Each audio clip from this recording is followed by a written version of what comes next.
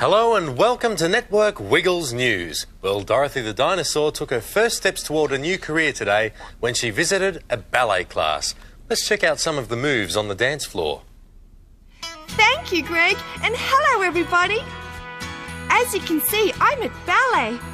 I think they're ready to start. Now we're running like fairies. I'm in the middle and everyone is running around me.